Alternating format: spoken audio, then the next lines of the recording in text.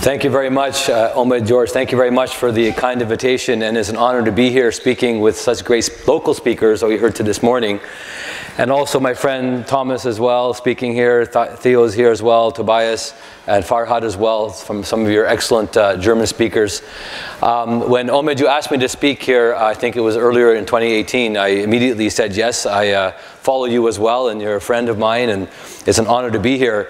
And when I first was going to come, I thought, okay, I'd never been to Cologne, so I get a chance to visit Cologne as well. But of course, when you plan a year ahead, you don't realize your schedule is so bad when you're coming, and it's a short trip for me. But more importantly, it's about relationships. It's about working with great people and having great friendships like yourself. So thank you very much.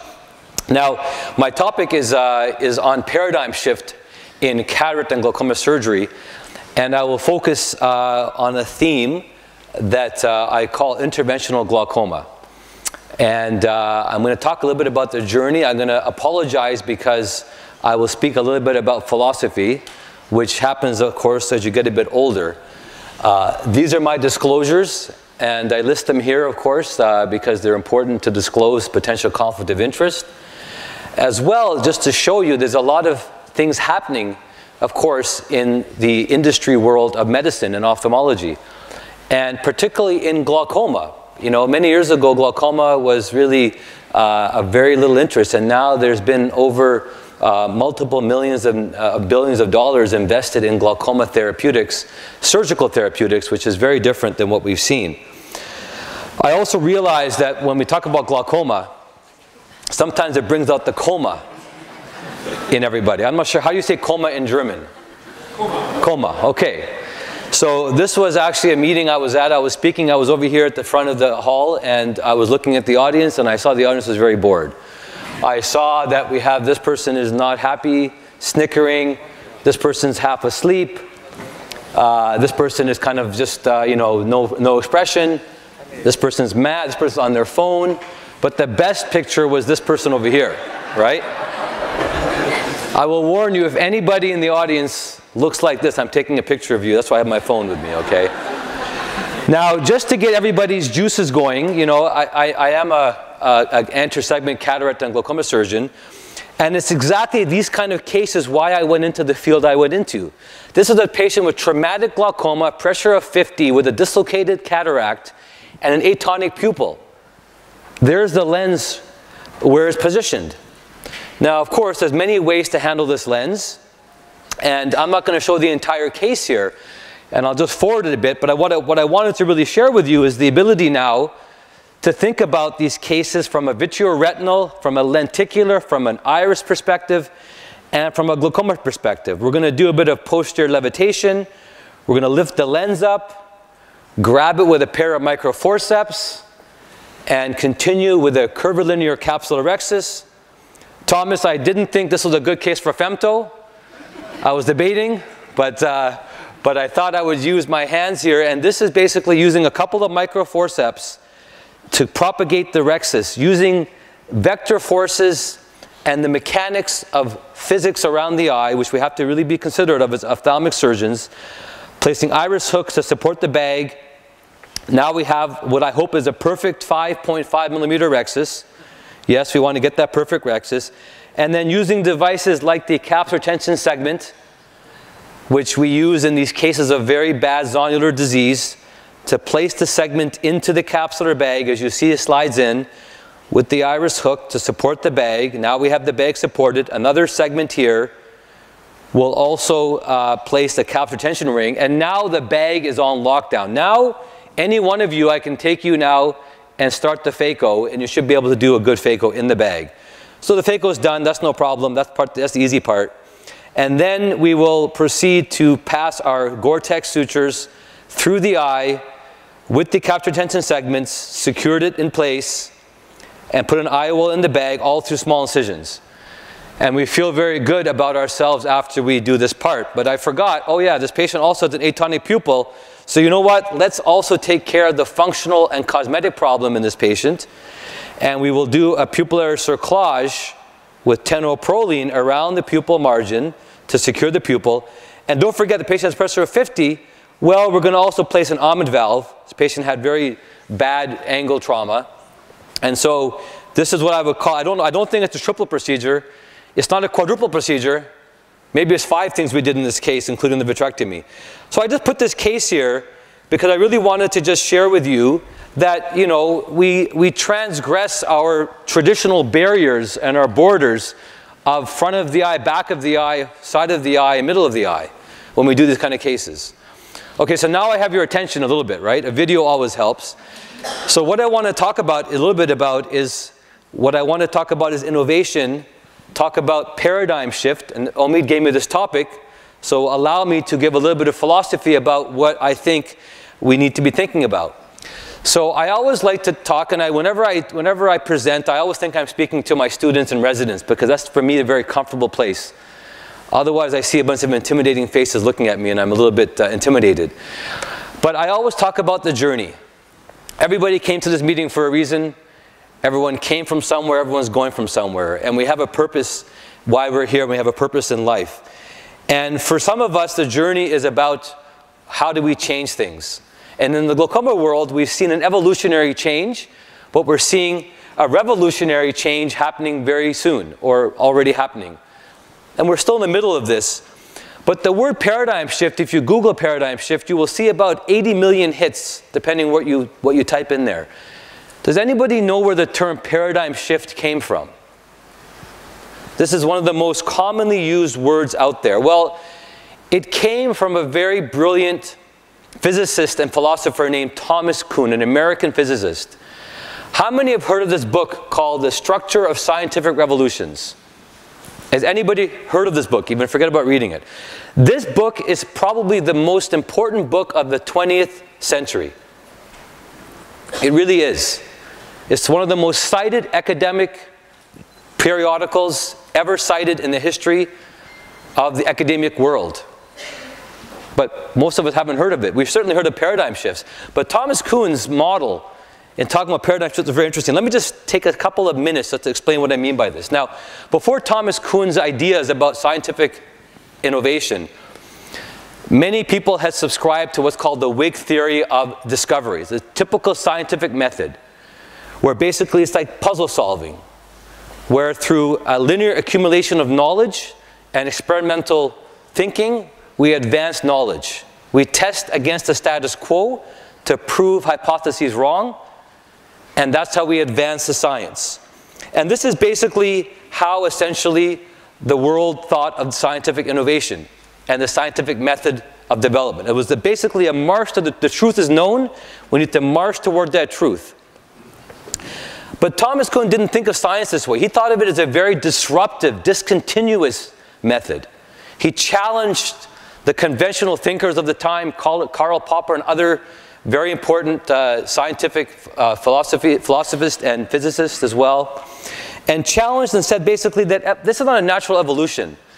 This science changes occur because of discrete, discontinuous events, paradigm shifts that occur, very revolutionary steps. And he also argued that when change happens, they cannot be compared. They're incommensurable. Applying Newtonian physics with planetary motion cannot be compared to quantum mechanics and physics at the subatomic level. They're completely different concepts. You cannot compare them. But there are significant differences, of course, and significant major changes. Now, the theories of the day at the time of Kuhn's work basically talked about normal science. Scientists practice normal science. This is the scientific method, as I said, of normal linear accumulation of knowledge, adding supporting evidence one on top of the other. And as we do this, we realize that sometimes the model we have for whatever paradigm doesn't really quite fit, and we start drifting from that model. And then the model becomes so problematic, we have a crisis, and then we have a revolutionary. And this is what Thomas Kuhn studied when he looked at Copernicus, looked at Galileo, Aristotle, Newton, Einstein's work, and really challenged that basically science progresses not by evolution, but by revolution. And that's basically what the paradigm shift was.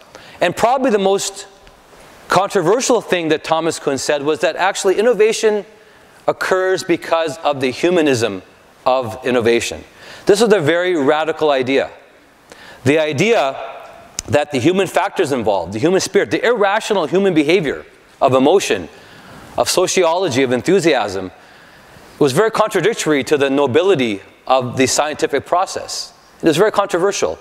But in fact, today we see that scientific innovation is driven by human spirit, and innovation drives humanity. And I think that's the important message I hope we all consider. Because we're all here to learn. We're all looking at data, we're looking at studies, we're looking at videos. And this established our base knowledge. But I would submit that if we really want to make a change, we need to think about where we are in our journey. You know, why we're here, what we see around us, where we want to be, and be in touch with that. And we need to arm ourselves with this approach in terms of making our journey count. Again, it's about asking questions that others don't ask. It's about seeing the unseen. It's about understanding other perspectives and keeping an open mind and going forward. And it's certainly being different as well. And I want to address particularly those that may be earlier in their careers, because this is often a challenge, especially as we are approaching things differently and even looking differently. You know, I think it's okay to look different. I know in today's world, in 2018, with a lot of things happening in the world, people are very protective. People are fearful of people who look different or think differently. I understand the fear of that because, of course, it's a bit of a threat, perhaps, in some ways. But the reality is the world progresses when we have differences and we bring those differences together and we learn from each other. And I think that, maybe not science, but that's the real world. So let's talk about the current paradigm, because I'm here to talk not about philosophy really, because I'm not a philosopher, I'm truly a surgeon. This is where I'm most comfortable in the operating room.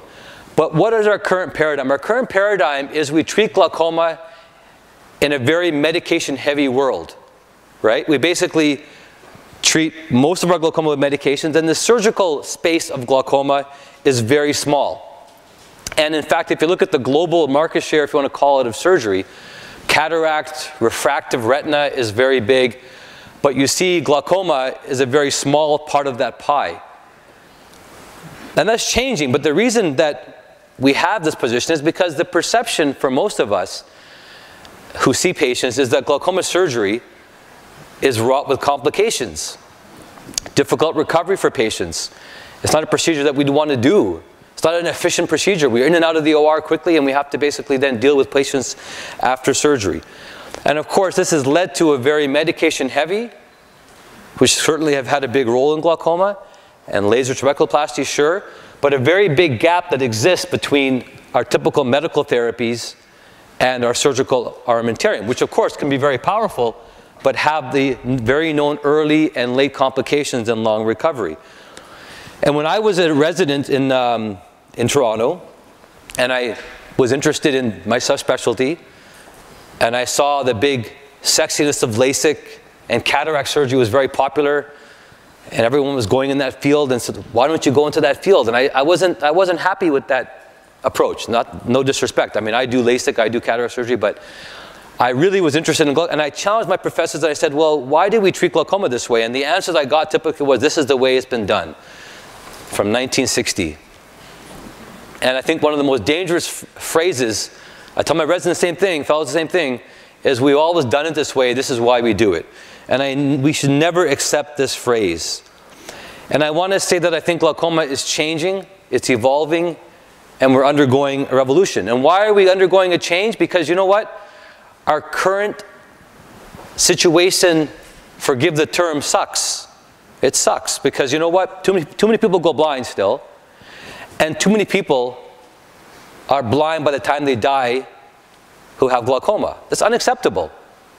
It's unacceptable. We have to do better. And certainly our current treatment paradigm doesn't do well. These are people who are under surveillance of an ophthalmologist. This isn't folks that are not diagnosed and seen very late. We see that the question is not whether someone progresses, but it's how fast they progress. That's where we've gotten with glaucoma. And I think the variability, of course, is well known and accepted. We see studies that show despite treating pressures of less than 20, we still see people progress, alarmingly high levels of progression, particularly in high pressure glaucoma. Now, normal pressure glaucoma is a bit of a different story. I'm going to focus more on high pressure glaucoma, but you see that the rates are still too high, even in the short term. And the early manifest glaucoma treatment study was, I think, a very important study. And the headline was, treatment is good. Treatment helps to reduce progression. But for me, the headline was, treatment still sucks. Because 60% of patients still progressed after many, many years, despite an average pressure reduction of 25%. That, to me, was the headline of the study, that we don't do well with therapy. And remember, these are not people with advanced glaucoma. These are patients with typically early glaucoma. Because we know advanced glaucoma, we know can be pretty bad. This is the UK glaucoma treatment study. This was very early glaucoma, randomizing patients to prostaglandin versus placebo. Don't worry, I'm not going to show too many IOP graphs, don't worry. But you see the pressure difference, and you see the progression rate was less in the treatment group. But I still want to show you that, again, despite even treatment, early glaucoma, we had still, 20% of people progressing, okay, at 1 year with early glaucoma. So we have to ask ourselves, why are we still seeing progression despite even early therapy?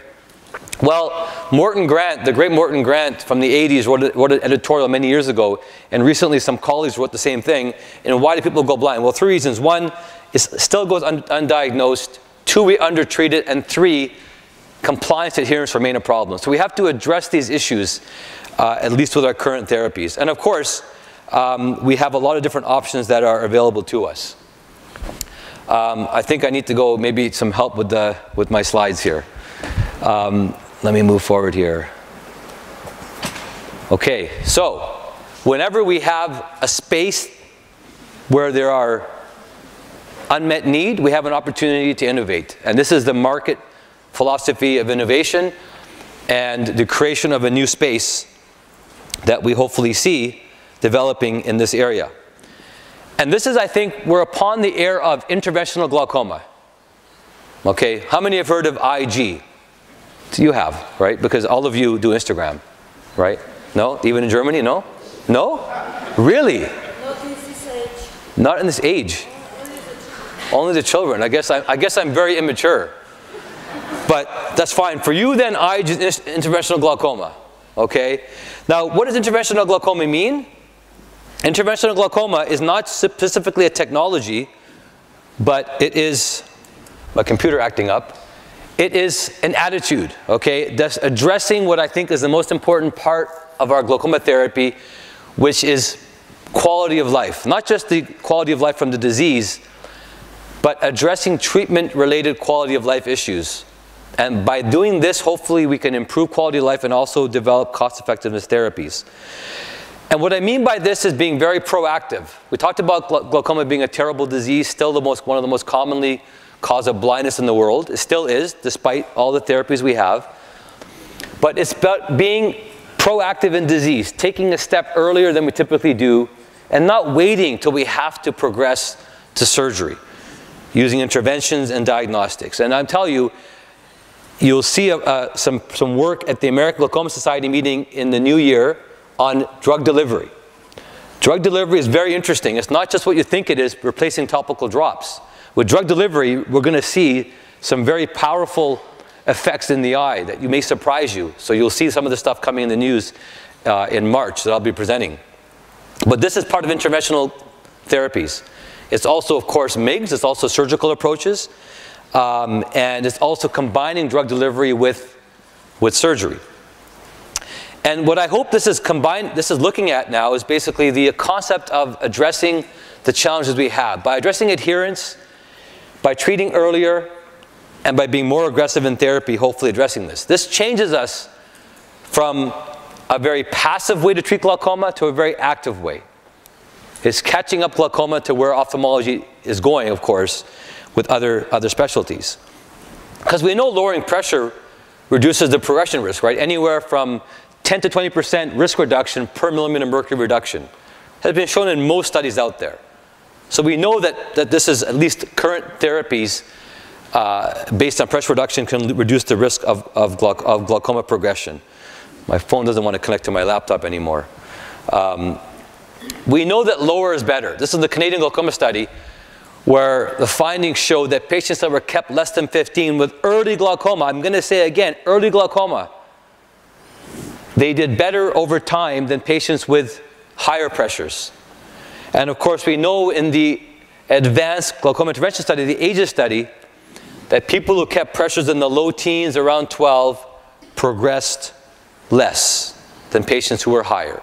So those are some things to think about. We've also seen in the SIGA study, randomizing patients to surgery medications, that people who kept pressures around 13 or so, or 14, these patients actually had an opportunity to improve their vision, their visual field. You can see these patients actually ended up with visual field improvement. So many of them did, while patients with higher pressures typically lost vision and lost visual field. And we actually see that surgical patients who have more than moderate disease, 10 decibel loss, also showed actually an improvement. So we think of glaucoma as a disease where we get no improvement. Well, if we lower pressure enough, particularly with surgery in patients who have more than mild disease, we actually can see patients may actually improve their visual field. I think that's exciting. And that's why my mantra has been that I think we need to think about being lower. Whatever number it is, I don't think that 21 or 18 is acceptable anymore. I think we need to be going a lot lower. So the point of this first part of what I'm saying is that when we treat glaucoma, and pressure at least, we need to think about being lower, doing it earlier, and doing it safer. And by doing that, hopefully we'll address the issues we have right now with our current paradigm. And the point of treating earlier is, of course, we address the disease earlier. It means that the progression to disability is pushed back over many years if we can. And that's the reason why early intervention, interventional glaucoma, I think makes so much sense. And again, this is, of course, an idea that makes some sense, but we, of course, maybe have been lacking some of this technology in this area. Now, if we relate to diabetes and hypertension, we know that aggressive therapy can halt disease, if not reverse disease, in the end organs. And particularly with diabetes, the problem was, of course, with insulin injections that patients became hypoglycemic. And that created complications. But we know now with continuous blood sugar monitoring and infusion pumps, we see better disease control. Does this remind you of something? Yes, it reminds you of IOP. Hypotony, continuous monitoring of IOP, and keeping pressures at a low normal range. And I think that's a lesson we need to think about with all this. Now, before we start treating everybody, let's remember, I'm talking not about fake glaucoma, but about real glaucoma. Patients who have real disease, and particularly worry about the younger patient, meaning under 7 years old, that bar moves up as you get older a bit, who have more than mild disease with high pressure glaucoma. That's the one that we worry about over the next 10 years. They're going to have disease. And if you think about it, remember, glaucoma is only young once. Sorry, I have to put a cute picture up just, for people who like animals, right? Glaucoma is only young once, right? And that's an opportunity to address it. And intervening early means looking at opportunities when we go to cataract surgery, addressing adherence, thinking about where our target pressure should be, and particularly in high-risk patients, we need to look at these patients with more closeness and more aggression. And although our current therapies are stepwise, right? We set modest targets and then we lower pressure a bit, we go lower as we need to. We watch patients over time, and progression analysis is not easy to assess. I think the time has come where we need to be aggressive from the beginning. Get these patients lower earlier, and if it means surgery, it means surgery. And I know this is obviously very controversial, but that's the paradigm shift I think that we need to see. And part of the problem is, what do we measure? We're measuring IOP. It's so random. First of all, we measure it incorrectly with Goldman. Secondly, we measure it for 1 second or 2 seconds on the eye. Who knows what's happening all the other times of the day? And then we set target pressure based on one random reading. And we underappreciate glaucoma. Patients lose visual field. Even before that, they lose contrast sensitivity. We don't even care about that. We care about patients not losing fixation. I mean, that's a very defeatist attitude in glaucoma. It's like cataract. Let's wait till they get count fingers, then we do cataract surgery. Now we do cataract surgery when the patient has some contrast loss with a small PSC cataract. Examples now when we get an idea looking at IOP fluctuation. You know, we do a lot of home tonometry and IOP monitoring. We see all kinds of pressure changes happening in patients. We do surgery and we see this change. I think one of the problems we face in glaucoma is this procrastination mantra. What I mean by that is these are the 5 stages of procrastination, right? First of all, we have a false sense of security. Oh, people don't go blind from glaucoma. It's 2018. We have lots of medications. We'll be fine. And then we follow a patient, and we follow them, and we have maybe some changes in the visual field, but you know what? Maybe it's just some fluctuation. Let's just bring them back again, reassure us, take another bottle of drop. We get a bit lazy, right? And then we make excuses. Ah, that's not really progression. Maybe they had a bad day. Or you know what? You know, the IOP may be just because of some randomness. And then we deny it, right? We're not sure if there's actually change. And then we have a crisis because the patient now has severe damage, and now we're like, have to go to surgery. And that's a very defeatist attitude. It's an attitude we have when we're not confident, right? When we're not sure about things, this is exactly what we do. This is what I do, for example, when my wife says, it's your turn to make dinner, right? Exactly what I do, and I end up having a crisis. It's called pizza or something, right? Now, let me ask you a question. When you have people who have high pressure glaucoma, do you treat the patient? Patient has a pressure of 25 with an optic nerve damage, with a visual field defect. Does anyone watch that patient for 5 years and watch if they progress or not? Anyone watch? No, because you know what? They're going to progress. They're going to progress. You know they're going to progress, so treat them. Why are you not treating them? But you know what? You apply the same philosophy in undertreating glaucoma. Do you get my message? The same progression happens when you treat them, undertreat them.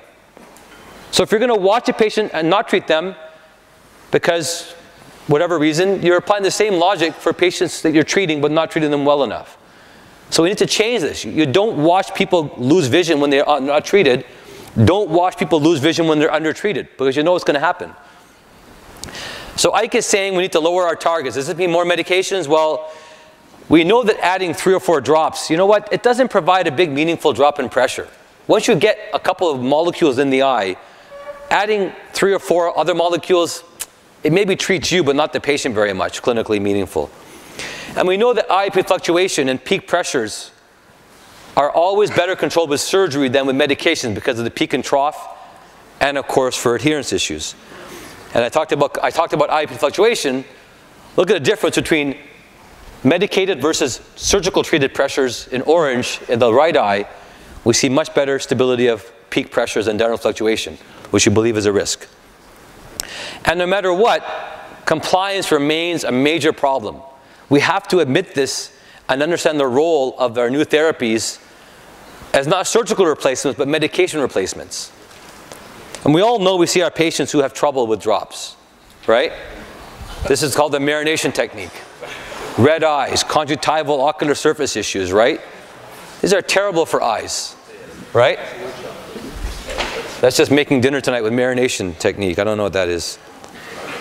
And we know that patients who don't take their medications, what happens? They progress, and we have good data on that. When they progress and the disease is worse, it costs the system more money. I think earlier you were talking about cost, right? Oh, what the cost, what the reimbursement is. This device costs too much money. Well, yes, it costs money now, but what about the patient who's not treated well over time and they cost the healthcare system even more money to take care of them? So cost effectiveness is not just cost of the device, it's cost of taking care of the patient in their lifetime.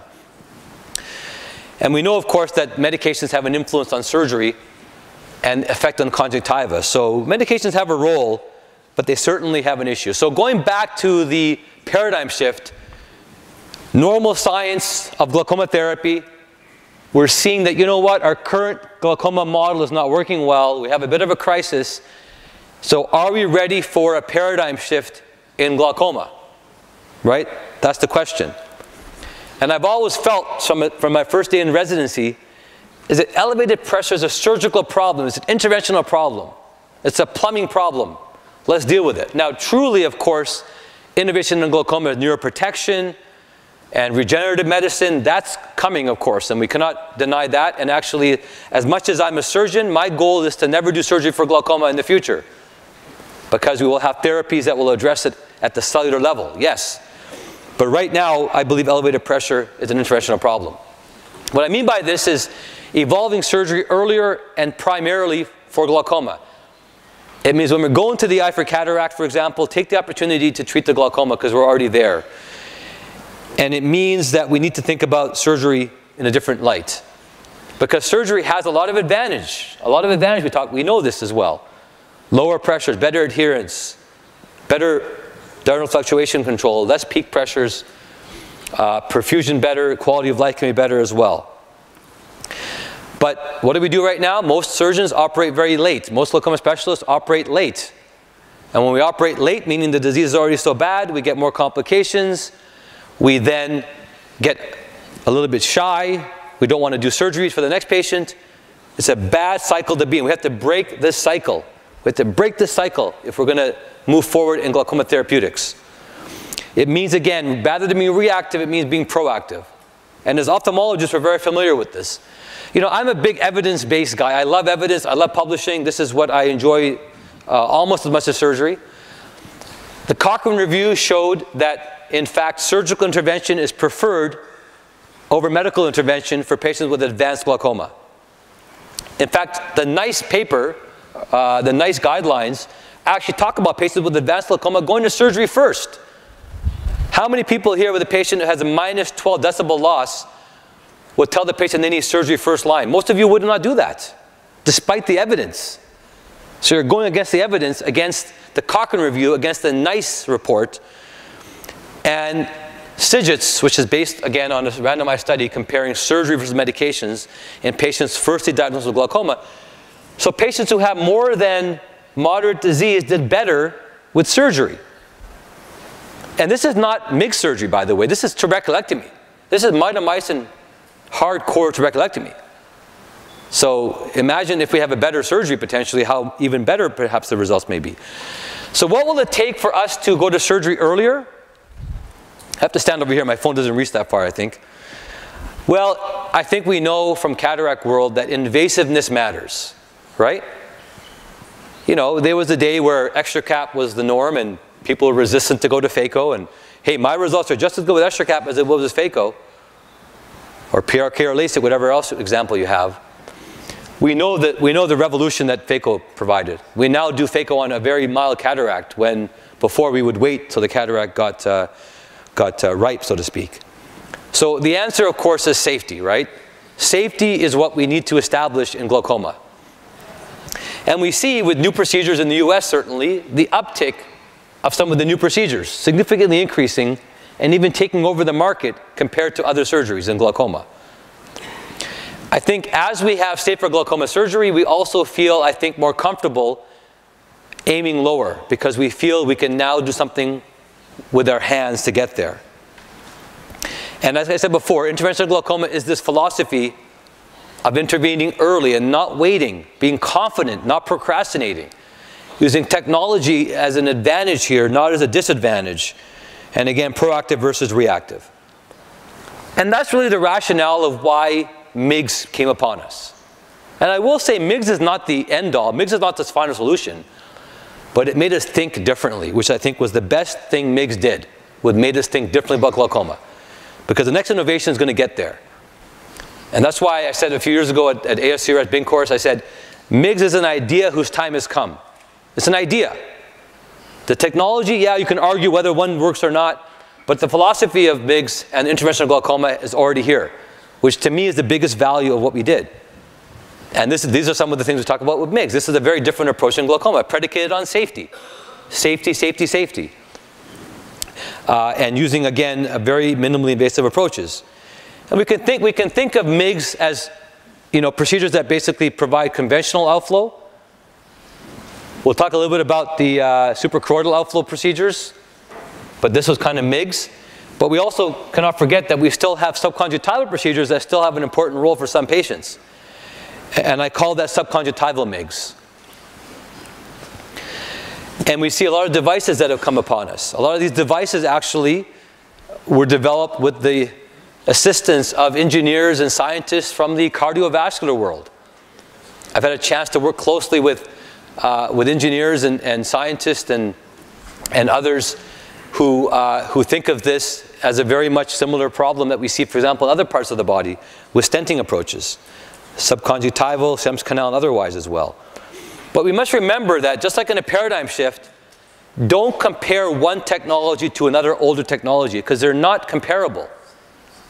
Just like you cannot compare Einstein's philosophy and quantum physics with Newtonian physics. They're both important, but they're different levels of thinking. And that's important.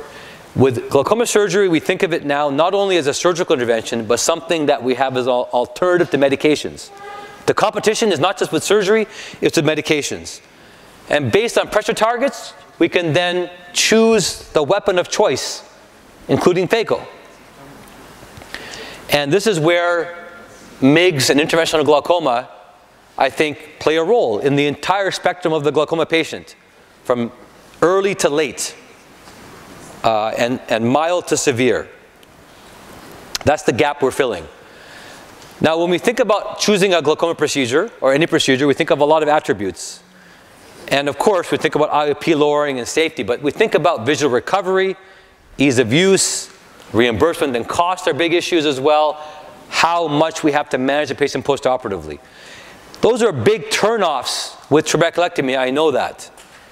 And I know we have to change this thinking if we're going to have everybody doing this work. And we think of the context of glaucoma and cataract. If we combine something with cataract, we have to absolutely have great safety. We cannot impact the visual recovery from a cataract procedure when the patient's going for cataract surgery, primarily because that's a great procedure. We don't want to interfere with that. When we're doing glaucoma surgery alone, of course, it's a different story a bit. We have to, of course, we're going in particularly for the glaucoma. We have to make sure we address efficacy. Now, everybody here who does cataract surgery, you are glaucoma surgeons, of course, because we know phaco lowers pressure. It lowers it modestly, right? About, 16%, about over 3 years. So it's a small reduction, but it does lower pressure. Probably some of the best data we have here. And we know many of our patients, 10 to 20% of patients who go to cataract surgery have glaucoma. So it's an opportunity here, a one-time opportunity. I'm going to wake everybody up who has the coma. Anyone have coma yet? This patient's going to cataract surgery with about 3 diopters of width of a cylinder. How many would not think about a toric lens here? Of course you would think about it. No, you wouldn't think about it? Leave them? Oh, you would think. Okay, good. Yes, George, thank you. You're supposed to help me, not go against me here. Yes, of course. We would think about putting a toric lens in this patient, right? I mean, it makes sense. This patient has a high astigmatism. We may not use it maybe because of cost or anything, but at least we think about it. Well, what I like to say is MIGS is to phaco like toric lenses are to IOLs. That's my philosophy. And I know that we talk a lot about refractive cataract surgery, which I think is amazing, the merger of refractive and cataract surgery. Well, I think we certainly know and we certainly see the merger of glaucoma and cataract surgery. And I think this is what we are witnessing here. This is what we see. And I think MIGS have an excellent role for patients who have pressure targets in the mid-teens, who have disease severity that would be controlled at this level. It's a good opportunity to reduce medications or eliminate them, combining with cataract surgery or even standalone. And most of our MIGS procedures now address the proximal dysfunction of trabecular meshwork. That's where the pathology is. Let's get past it. Let's get aqueous into the canal.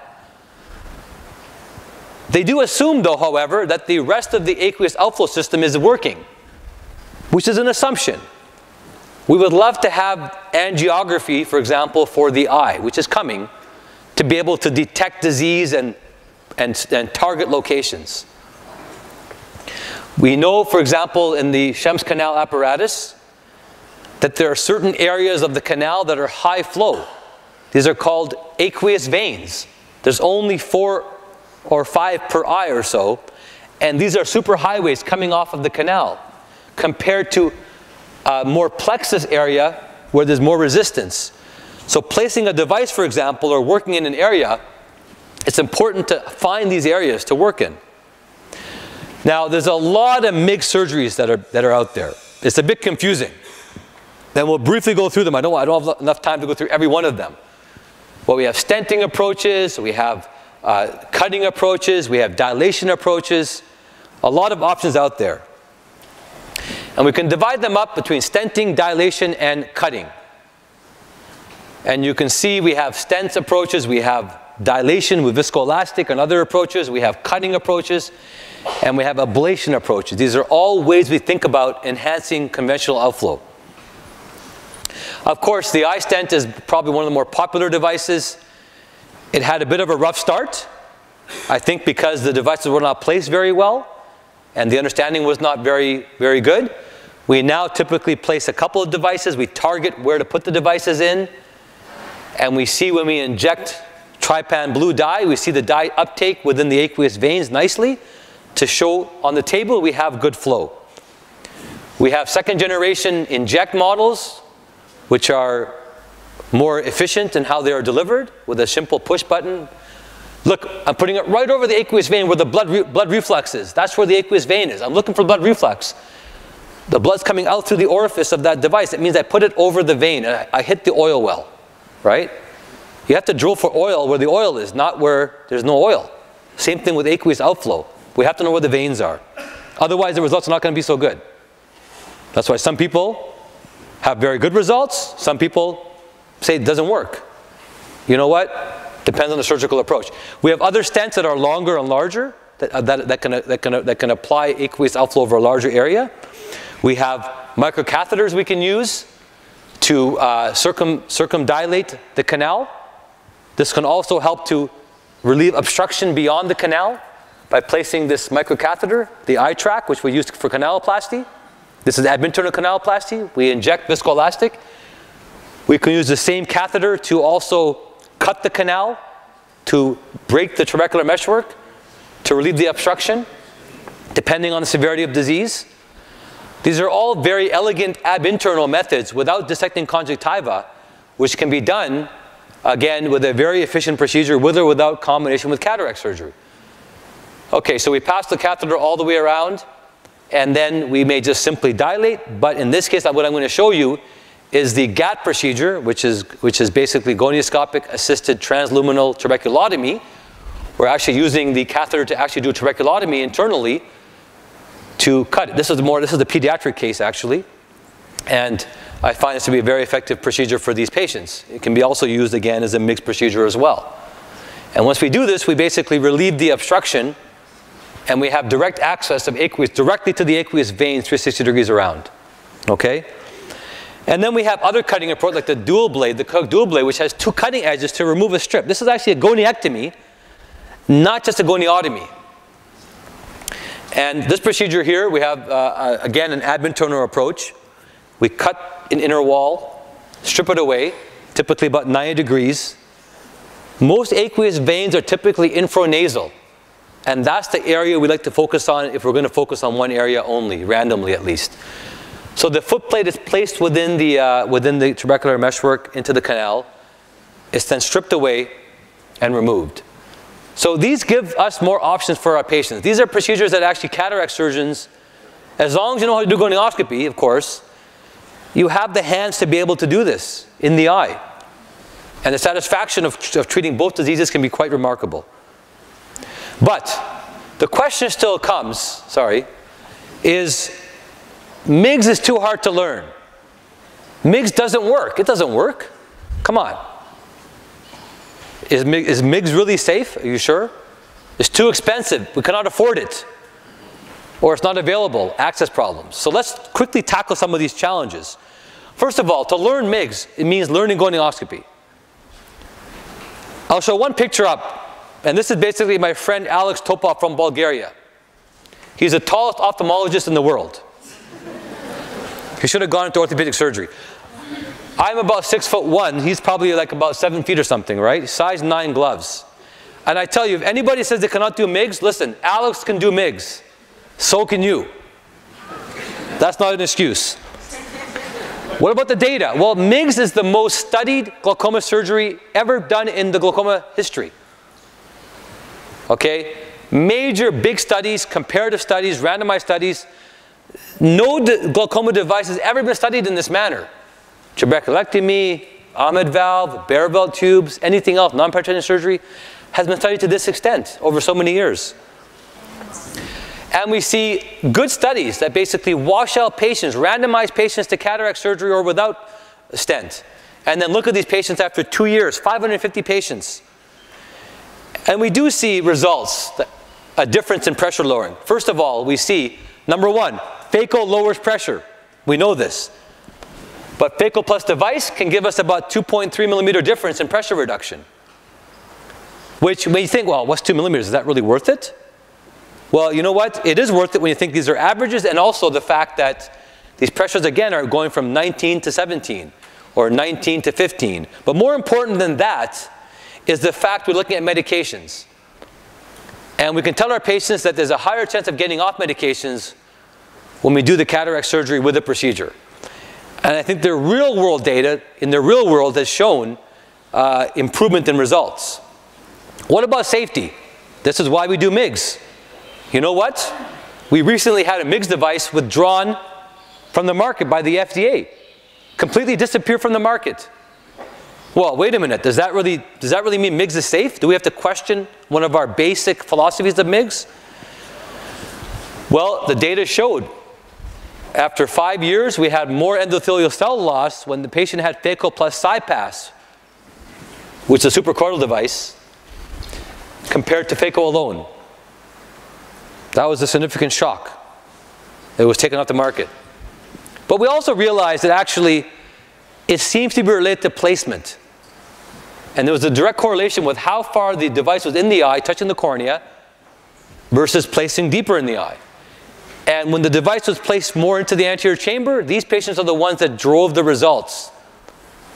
So we're learning that surgical technique plays an important role for efficacy, but also safety. And we also reported that we don't believe this is a widespread MIGS problem. Because, for example, the canal devices are placed in the canal, not touching the cornea. We have to get more data on this, of course.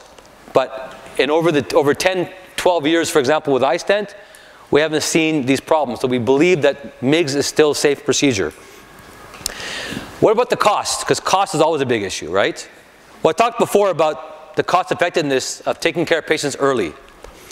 And you know what? You can do MIGS with a 27 gauge needle if you wanted to.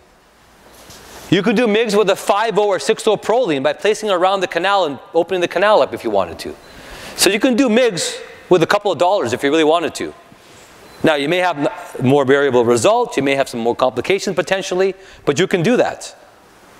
And I won't get into this detail, but we are publishing, I'm doing a lot of my work now in health economics.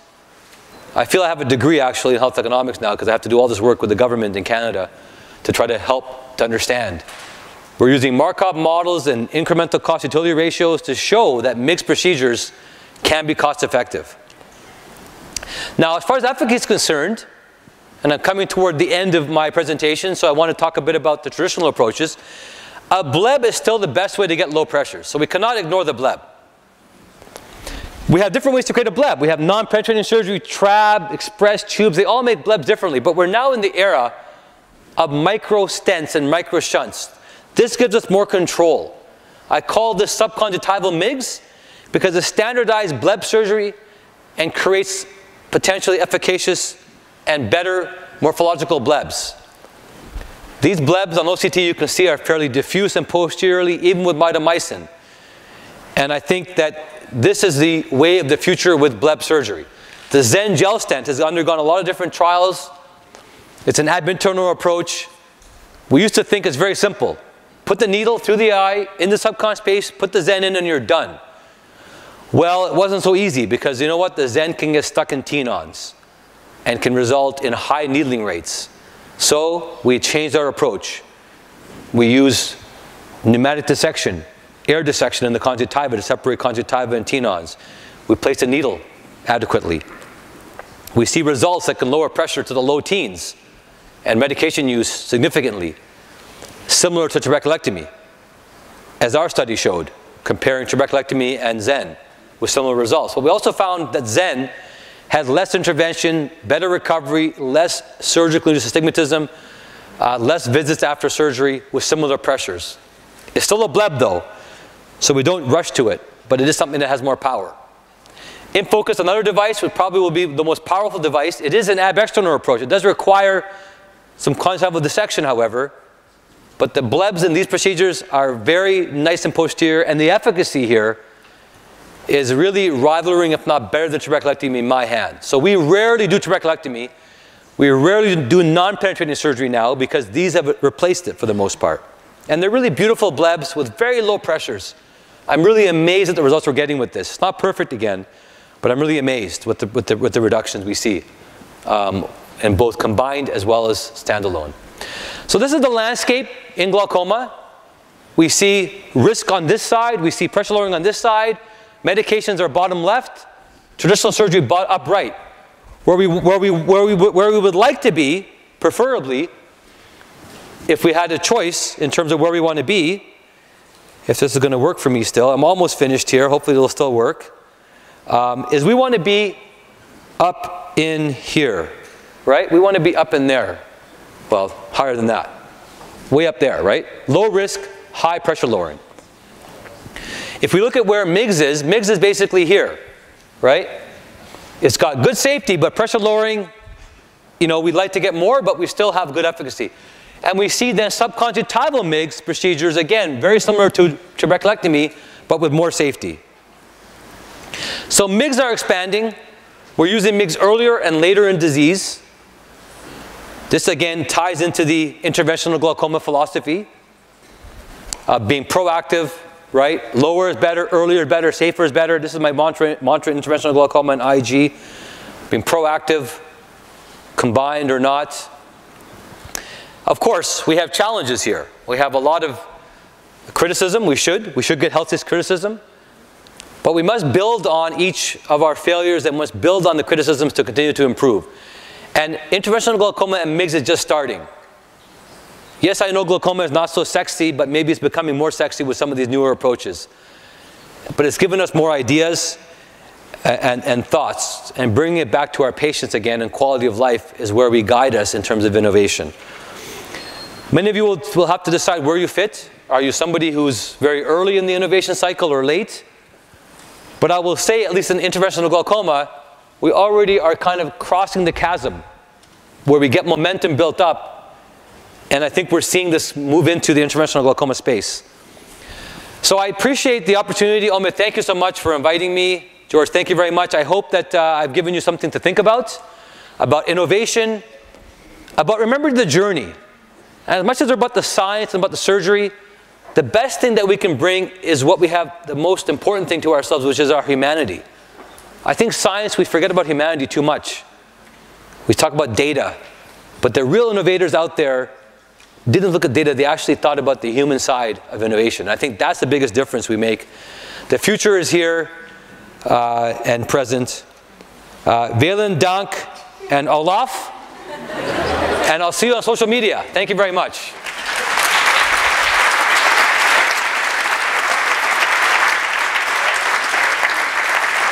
Thank you.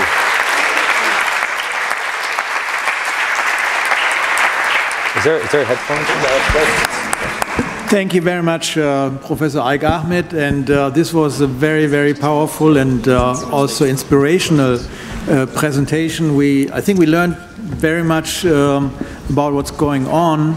Of course, there will be time and there will be discussions, but the direction you are showing us seems to be very clear. Are there any questions to Ike Ahmed? Because I have to mention that his taxi is leaving in about 10 minutes. So we have 10 minutes time to ask him his questions, and thereafter he has to go. That's sad. Professor Weber. Hello, yes. Ike, thank you very much for your enthusiastic presentation.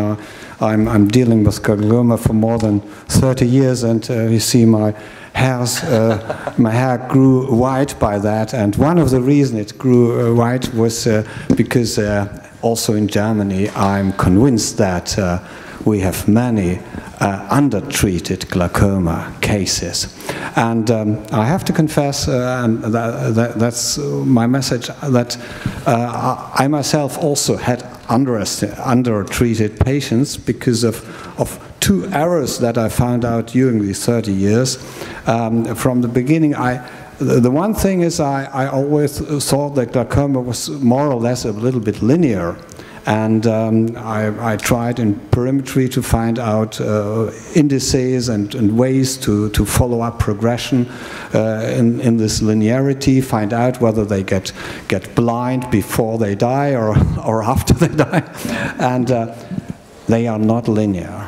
And as they get older, it sometimes gets a drop. Patients I followed up for 20 years, having always the same pressure, and that's because the resistance of their optic nerve and of their third neuron gets less, and that's what my error was. And I was astonished and had to do even surgery in very aged patients. The second error that I learned is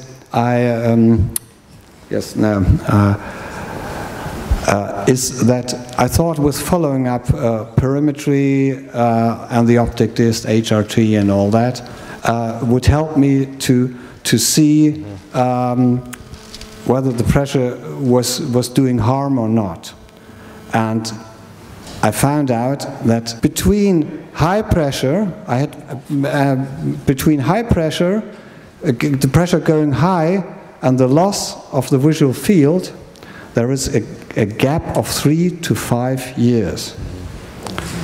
And in the end, I'm at the beginning where I was before. I do not look that much on perimetry and on the optic disc. I look on the IOP, and if it's high, I have to put it down very low, as you said. Yeah. Well, thank you for your comments. I do agree that we do have to understand that disease progresses variably, and that our imaging technologies and our visual fields do fall short for progression analysis. So, but thank you for the comments.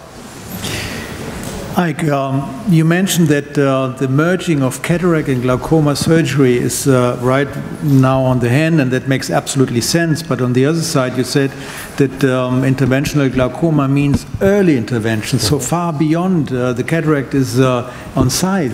What is your opinion with regard to MIGS in phakic eyes, in younger patients, 30 years old, 40 years old? I mean, that would be the age that you mentioned would be time of interaction. Yeah, great question. Now, fortunately, of course, with glaucoma, it's typically a disease of the elderly. And we know the cataract surgery age is reducing. It used to be, 20 years ago, we used to do cataract surgery on average patients who are 78. Now in North America, we do cataract surgery when they're 70. So it is a bit early, but your point is well taken. And I do intervene earlier in those phakic patients. And I think that there is a role for MIGS in these phakic patients, or going subconjunctivally. So I think I particularly worry about the young patient with glaucoma damage because they have 40 years ahead of them. And I don't believe that medications are going to be enough if they've already got significant damage. So I actually intervene pretty early. And you choose your weapon of choice, again, depending on the pressure target. Whether it's MIGS, the nice thing with MIGS is we do MIGS and it still keeps the door open for other procedures as well. So my philosophy is still to intervene early in those patients, whether they're young or old, or cataract or not. So standalone MIGS is still, I think, developing, and I think you make a very good point. I think there's still similar philosophies. Okay, I have the experience that I want to do surgery, or I tell them go for surgery, but the patient is not willing to do. He says no. No, I don't believe. Okay, he is procrastination, or what you said. He's not. He's denying. He's not believing.